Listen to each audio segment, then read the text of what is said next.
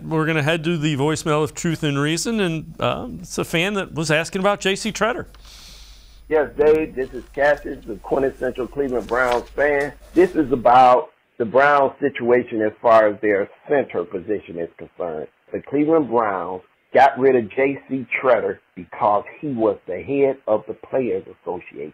That's why they got rid of him, because he stopped everybody from reporting to camp. And this is why teams don't want him. I told you that no one wants a J.C. Tretter on their roster because he's going to have the players fighting against the owner. They don't want that. So now, I want to know, do you think J.C. Tretter is going to get picked up by any team this year? So basically now, he's in the same position that Colin Kaepernick was in.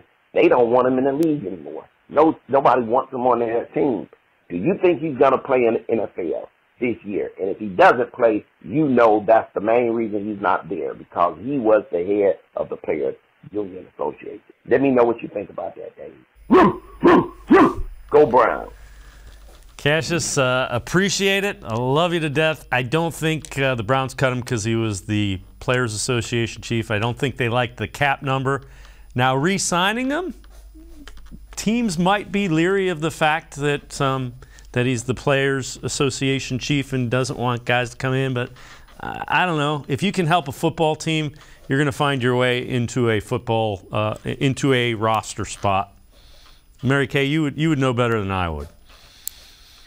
Yeah, you know what? I do think that there is something to be said for the fact that he's out of football right now, perhaps not just because he was the president of the NFLPA, but because he took such hardline stances against the offseason program. I don't think that helped him.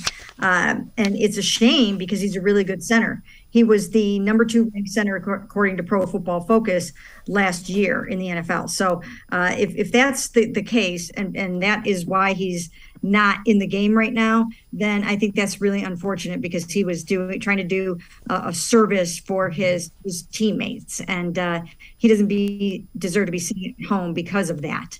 But having said that, that would not impact the Browns. If they feel the need to have him back here, they're not going to worry about any of that stuff. They wouldn't hesitate to sign him regardless of all of that. So that's not it with him. As you mentioned, they liked Nick Harris a lot. That was a huge blow when he went down, and they saved themselves $8.2 million by releasing JC. Yeah, and again, we'll see as camp goes along and players get banged up. Tretter, you can be sure people will keep him on their list of guys to bring in. So we'll see how that develops at the end of training camp and going into the regular season.